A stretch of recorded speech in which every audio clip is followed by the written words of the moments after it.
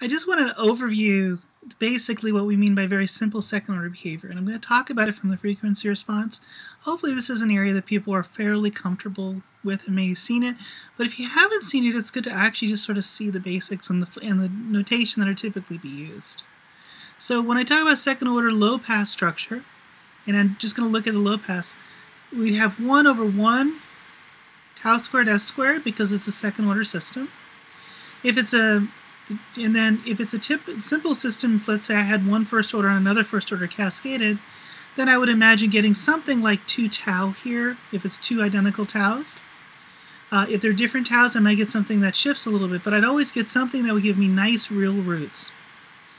But it's possible to get imaginary roots, and people always wonder, well, why do I want to do this? Well, sometimes I want to get very tight frequency cutoffs, whether it be low-pass, bandpass, or high-pass filters.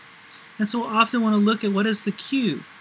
To get higher Q often means it's going to be a little more expensive, either in terms of complexity or circuit topology or something of that sort. If I have inductors, typically that's a nice way to go, but those are also very costly items in most integrated circuit approaches. If you haven't thought about the frequency response of this, if Q is about 0.7, 0.5, 0.7, you're going to find a nice structure where it's going to be nearly 1 per gain here and drops off with 40 dB per decade here, or basically integrated once and integrated twice. Okay, so 1 over s squared. And in between, it's actually going to have some sort of drop in here. Looks very much like a first order filter, but now it actually will move into it, 2 of them sort of together.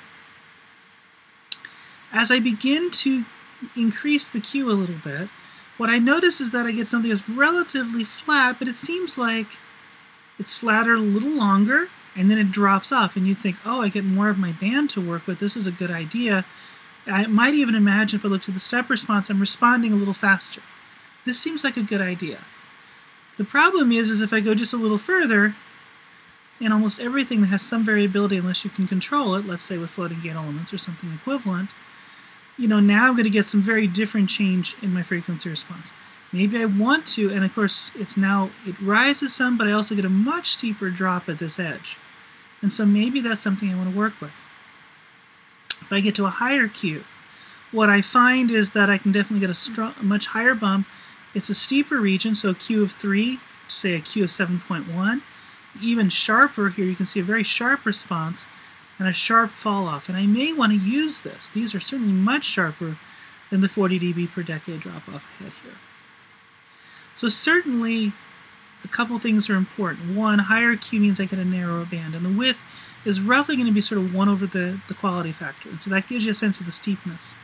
I also know in a low-pass structure, the gain at Q, or gain right at omega equal to 1 over tau, right, which would be right basically when these two disappear.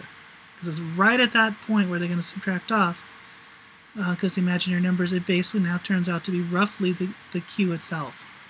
These are all really good properties to notice and to be very aware of. And hopefully the review is helpful, and if this is the first time you've seen it, hopefully this gives you a sense of the kind of things that you want to be looking for when you work with these structures.